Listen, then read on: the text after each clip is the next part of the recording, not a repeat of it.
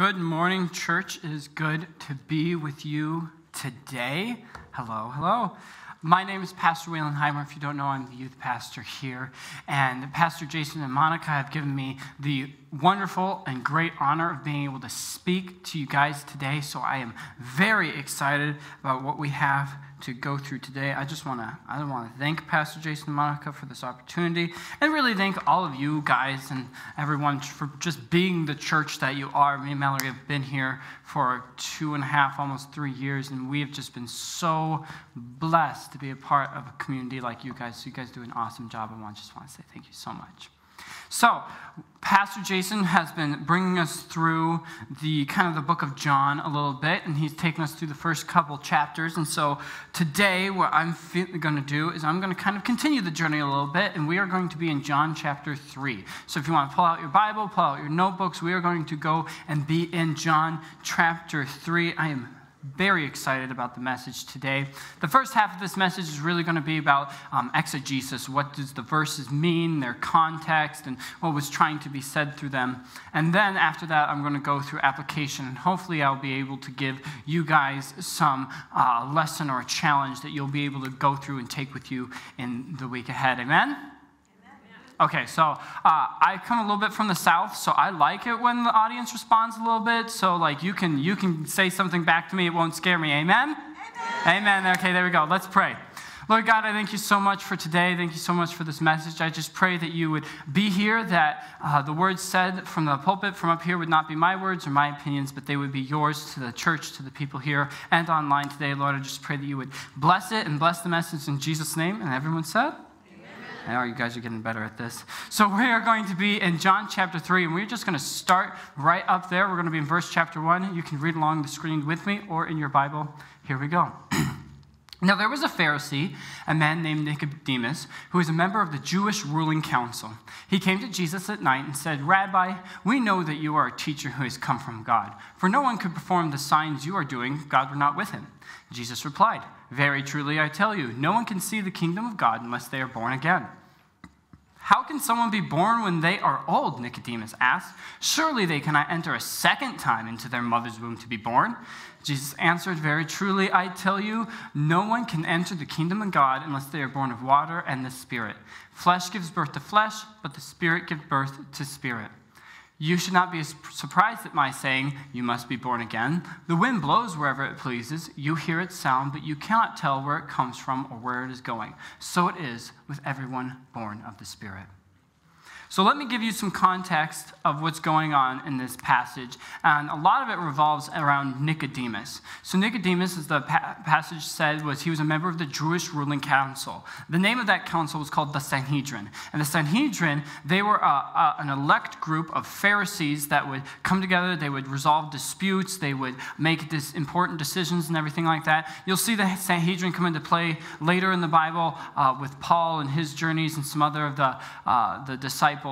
They kind of get involved with them too. But so the Sanhedrin was an important group of people. So Nicodemus wasn't just a regular Pharisee. He wasn't just a regular teacher. He was a very well-respected one. He had a significant amount of clout. And so Nicodemus goes to Jesus at night. And the reason why he does this is because he doesn't want anyone seeing him going. He doesn't want any drama or sayers to be like, is Nicodemus joining the side of Jesus? Is he with this fake teacher? Because some of the Pharisees were looking at Jesus and the fact that he was doing all these miracles and everything, and they were like, this can't be of God because he's not teaching exactly what we're teaching, and so it has to be of the devil. And Nicodemus realizes, Jesus actually wouldn't be able to do these things without the Spirit of God, so God has to be on this guy. Nicodemus sees that, but he doesn't want people thinking that he's going to be a disciple, and so he goes at night to avoid drama and any type of conflict that might arise of him being associated with Jesus.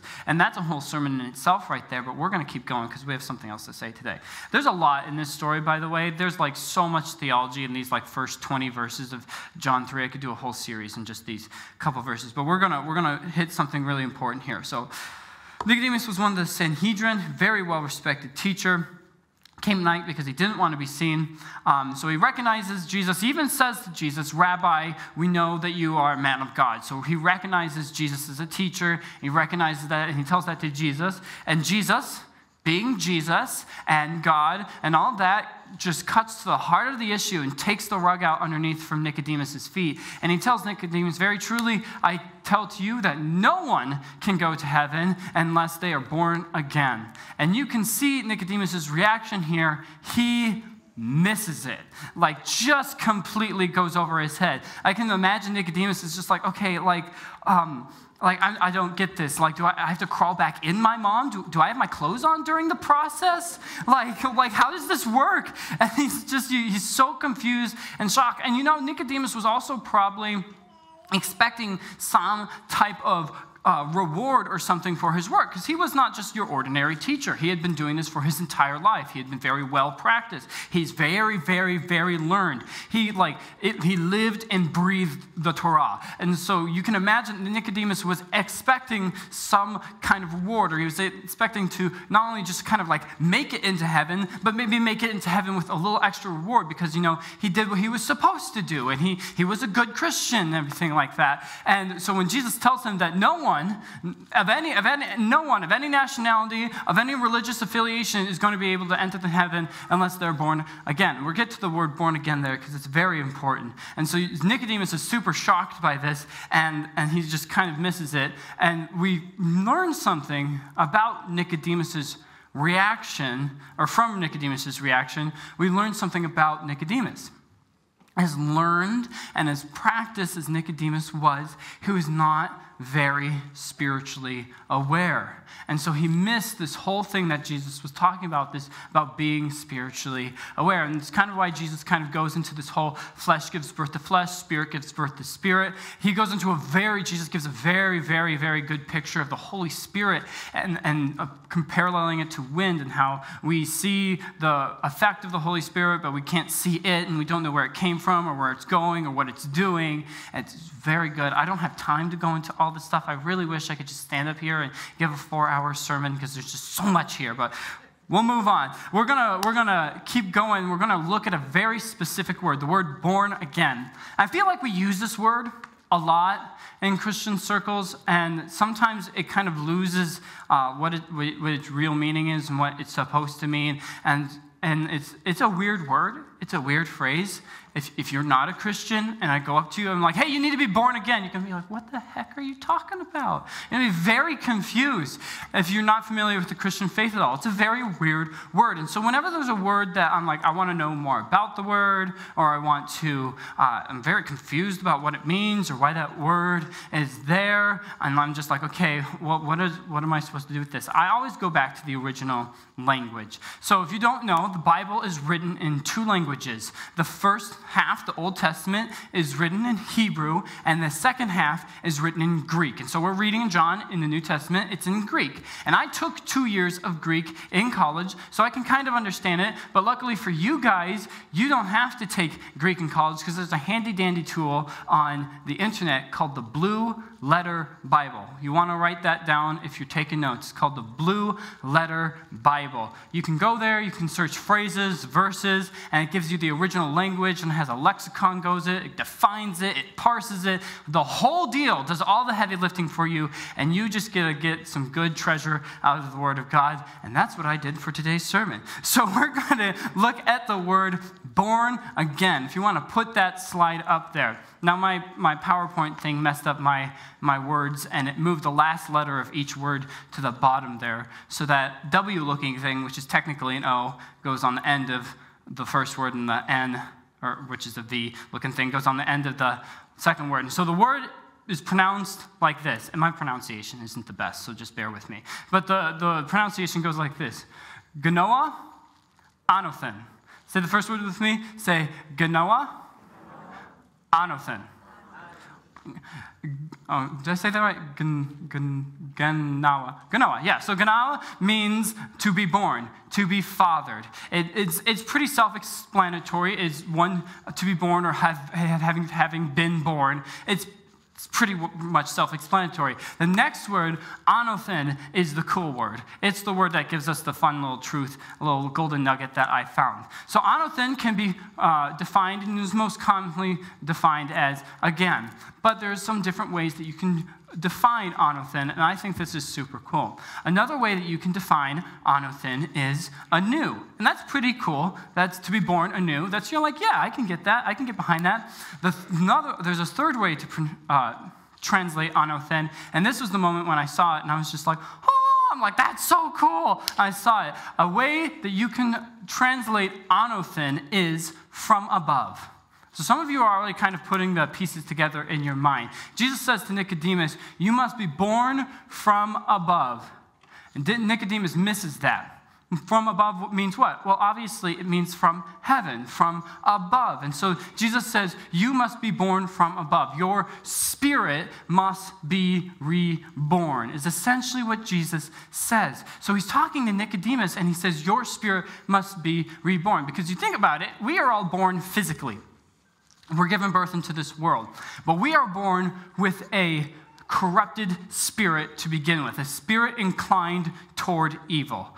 That's just the way we are. Every human gets that spirit. And so we get this evil spirit, and Jesus is talking to Nicodemus. He's like, no one is going to get to heaven unless their spirit is reborn. And I love the way one of my commentaries put this. I was doing some research, and one of my commentaries put it this way, and I just think this is one of the best ways I've ever heard this. So the Tyndale commentary says this: to be born again and to be willing to receive ungrudgingly the gifts God offers involves the abandonment of every attempt to become righteous by anything a man may do by himself, and the willing acceptance of the free gift of grace. Such a complete reorientation is an experience that can be well likened to physical birth, for it is an emergence from darkness into light when the restricted and confined are at last set free. You could just sit on that and meditate on that little section there for a long time. But I want to go back to one of the phrases that stuck out to me. To be born again involves the abandonment of every attempt to become righteous by anything a man may do for himself. Sometimes I feel like we work so hard to either make it worth our renewal, our spirit renewal, our salvation. We try to work for it, or we even try to make it the work worth it. And it doesn't just simply involve the acceptance of it, but involves the abandonment of trying to become righteous by yourself. I think that's very powerful, and you can go and you can think on that your own some more, because I got some more meat here that we got to go through. You can meditate on your own.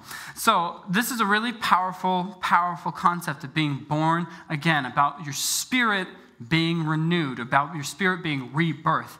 In fact, it reminds me of my own salvation story. I felt like I should share this today because I realized not a lot of people, even though I've been here for a couple of years, some people don't know my salvation story or my story really. So I feel like it's something that I should really just tell you guys. So my dad is a pastor. He was a pastor when I was born. He still is a pastor. My dad's my hero. I love my dad. So I grew up in the church. I was born into the church. I was born going to Sunday services. I was at church more often than I was at school. And it's not an exaggeration either. So I was at church all the time. I grew up in the church thing. And because of this, I had a very different experience than a lot of people when it comes to my salvation and my faith walk. Like most people have this thing where it's like it's before God came into my life, and then the after God. And so this is the way I was living before. I wasn't following God. I was doing all these wrong things. God intervened, and now this is the way I'm living for God. I'm not perfect, but I'm trying to go in the right direction. I never had that. I grew up at the church, and I was following God pretty much from the moment that I was following God, is really the best way I can describe it. I said the sinner's prayer when I was 5, but I already kind of understood it and was following that before I was 5. And so, I went through this whole process of growing up in the church, and I wrestled with this whole, is it my parents' faith? Is it not my parents' faith? And I never really, I did wrestle with the fact that whether God is real or not and everything like that. But as I was kind of growing older, I never had that moment where my spirit got to be reborn, because I was growing up in it and I believed it. I experienced the presence of God. I prayed to God. I went to camps. I went to retreats, and I was called in the ministry. I prayed for people and they were healed. Like I was doing all the right things. I was living all the right ways. I knew God. He knew me. We talked.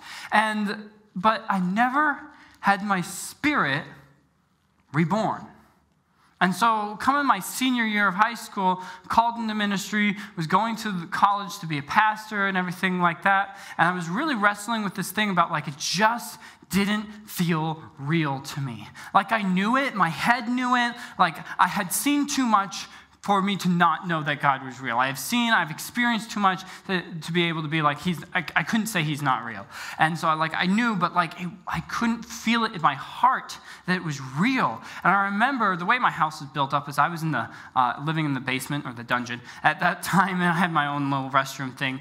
And so I was in there, and I was really wrestling, and I was like praying with this, and I was wrestling with God, and I was talking to him. I'm like, God, I need this to be real. Like if I'm going to go where you want me to go, and I'm going to dedicate essentially the rest of my life to you, this has to be real. This has to be something true in my spirit. And I was wrestling with this, and I asked God, I'm like, Lord, make this real. And I remember it was kind of like a light switch flipped on, and it just was real. And my spirit kind of accepted it. And it was a newness, and it was a freshness in my spirit. And I was able to go forward and move in that. See, I was very much like Nicodemus. Nicodemus was learned. He was practiced. He was following the rules. He made it up the hierarchy of the religious sect at the time. So like he had it going. He knew what to do. But Nicodemus was not spiritually aware, and his spirit was not rebirthed from above. And that's such an important thing. And I feel like some of us here today are like that. In fact, watching online and those present here today, I actually feel like there are three people here, three types of people that are here today. The first one is that you have never experienced God. You don't know God. Maybe this is your first time in church. You haven't had his presence come into your life. You haven't accepted him. Listen, from someone who has walked this earth for a measly 25 years, and I have gone through the whole thing, like I've been on the track the whole time, I can tell you for certainty that God is real, that his love is real, and it's reaching out for you. Your life, it's not a golden ticket into heaven. It's the best life you could possibly live now, plus heaven. And it is so great, and it's so powerful. And I want you to experience that. And God is just waiting for you to freely accept that gift. You don't need to change yourself. You don't need to start doing a bunch of different things with your life to accept that gift, to accept God's grace. It is real. It's powerful. And I want you to give it a chance today. So in a moment, I'm going to give you an opportunity. The second type of person today is this. Is very much like Nicodemus, like I was when I was in high school. And you have maybe grown up in the church, and you kind of have done the things, you've done the motions, you know when to raise your hand during the song, you know when to say amen during the sermon. Amen. There, someone got it. And you know how to do it. But it's never become real. Your spirit has never been reborn. Or maybe you've had that moment, that salvation moment, where you came to God, your spirit was reborn, and you've done it decades and decades ago. And now you've gone through the motions, you've been doing it for a while, you've gone to church religiously every Sunday, and you're going and you're going and you're going, and it's stopped becoming special. It stopped becoming important. And you need your spirit to be reborn. The other translation of anothen, anew. Maybe you need to be born anew. So whether you are here and you've grown up in the church and it's just your head and it's not real yet, your spirit hasn't been born anew, or maybe you've done the church thing, you had the salvation moment, but it's become so cut and dry and the same thing every single day that you've kind of drifted away, or maybe you've lost it a little bit. You need your spirit to be born anew. I'm going to give you an invitation in a moment to take that extra step. And lastly, the third type of person that is here today is someone who's done it.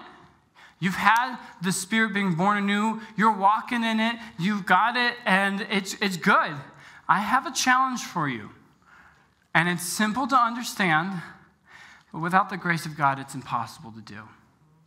It's the simple fact of letting your outer being be a reflection of your inner being. Your words, your actions, your reactions should be a reflection of the power and love of Christ that has happened on your inside. Your goings and your doings throughout your week on Monday and Tuesday and Wednesday, Thursday, Friday, and Saturday should point to God. Every single one of them should. And see, that's the hard part. And that's why I say it's impossible, because it is. Without the grace of God, without the strength of Christ, you will not be able to measure up to that standard. We're not built in the way to be a perfect reflection every single time. We're not born that way. And so that's why Jesus in the Bible actually talks about, my yoke is easy, my burden is light. For those of you that actually don't know exactly what that means, when Jesus said that to the Jewish kind of lay people and everything during that time, they were like, oh yeah, that makes sense. How many of you here plow your fields with oxen? How many here? No one. So you don't know what it means. So what happens is when they would bring a new bull, fresh, hasn't plowed the field before, and he's trying to learn how to do the job, they yoke him. If you don't know what a yoke is, it kind of looks like those prison stall things, but just like the top half of it, and it goes over the neck of both of the oxen. And so what happens is they would put the veteran bull on one side, and they would put the new, fresh, day one buck oxen dude on the other side, and the veteran would take the brunt of the burden, take the brunt of the force, and do most of the work, because he knew how to do it, and he knew how to do it right. And so he would go. And so the other ox, all he had to do was follow and learn. And that's what God says to you, is you just need to follow and learn. So without being yoked to Christ, which involves a continual connection with him, being connected with him in spirit, praying with him, talking to him, having him pour into your life, without that, without being yoked to Christ, you have to learn and you have to do the whole thing all on your own, and we're not built for that. So for the third person, my challenge for you is to be yoked with Christ and let your outer being be a reflection of your inner being. If I can have the worship band come on up here.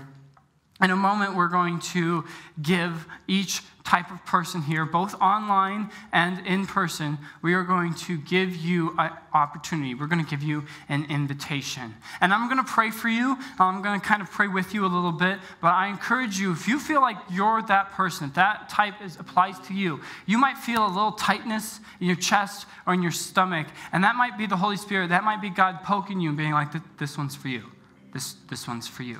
If that's you, I encourage you to pray to yourself and pray. You can pray quietly under your breath. You can pray in your mind. You can pray out loud if you want to. But I encourage you to pray with me in that moment. Amen? Okay, let's pray. Everyone bow your heads, close your eyes. Lord God, I just pray right now, we invite you into this room. We invite your presence in this place right now, Lord Jesus. We pray that your presence would be on each and every person, both watching online and sitting here right now. I pray for the first type of person, those that have not ever given their life to Christ, have never known God. Lord, I pray right now that your hand would be on them. They would feel your presence. They would feel your love in such a real and such a powerful way right now, Lord Jesus, in such an undeniable way that they cannot say it is anything but you, Lord. I pray as they begin to pray and ask for forgiveness of the times that they've missed the mark, and to pray for the time for you to be able to come in to be the Lord of their life, that they would confess with their mouth and believe in their heart that you died and rose again, Lord. I pray for these people that you would be with them, that you would guide them, that your presence would be on them, and they would know beyond a shadow of a doubt that you love them in such a real and such a passionate way right now, Lord Jesus. I pray that your presence would be on them, and they would right now begin to feel you filling up their heart, and be able to feel the joy and the happiness inside them, Lord. I pray right now that your blessing would be on them and that they would begin to accept you into their life. Lord, I pray for the second type of person. If that's you, go ahead and pray with me now. Lord, I just pray right now that you would just be with them, that they would take this moment and they would ask you to be real, to be new, that you would breathe a newness into their spirit, that their spirit has never been fully reborn, that you would rebirth it now, that they would be able to feel a freshness in their spirit. Maybe they've walked away, maybe they've drifted away, and church has just become motions to them, just become things to do. Lord, I pray that you would breathe a spirit into them where it would be power, and it would be powerful, and it would go and it would seep into every single aspect of their life right now, Lord. I just pray for them that your presence would be on them, that they would begin to feel a presence of your spirit, of newness and of power on their life right now, Lord Jesus. I pray for the second type. And Lord, I also pray for the third type of person here. I pray right now that this is the difficult task. This is the hard one. That as we walk out of these doors, that we would walk into our workplaces and our homes and our daily life, Lord, that you would allow us to be able to be a reflection of your love, a true and pure picture of how much you love humanity and how much you have died and given up so that they could come to you. Lord, I pray right now that you would give them the strength, that you would allow them to be yoked with you, that if they haven't been yoked and fully attached to you, that you would attach and you would yoke yourself with them right now, Lord, that they would begin to walk with you, that they would be able to pray with you daily, that the word of God would become alive to them and they would read that daily, Lord. I pray that you would yoke yourself with them and they would be able to walk and be able to be such a shining, bright city on a hill that the people in their life would look at them and say, there has to be something different. Lord, I pray right now that you would be with them. I pray that your presence would be on them. And as they go out and as they come back in, that your fire and your power would shine brightly to the people that need to see it the most. Lord, I pray that you would bless these people. I pray you would bless both everyone that watched online and everyone that was here, Lord. I pray that you would touch them, you would protect them, and you go with them as they go out, as they come back in. In Jesus' name, everyone said, amen. Hey, if you gave your life to Christ for the first time, can we give them a round of applause? If you gave your life to Christ for the first time, heaven is celebrating with you. They are throwing a party. They are going all out for you guys, and we want to celebrate with you too. We have a special Bible for you, and we have a special pamphlet for you at the coffee counter. If you want to go grab that, we would love to connect with you. If you're online and you gave your life to Christ for the first time, please message with us, reach out to us. We want to connect with you, and we want to celebrate you together. Amen? Amen. You guys have a great Sunday. Thank you, Pastor Weyland.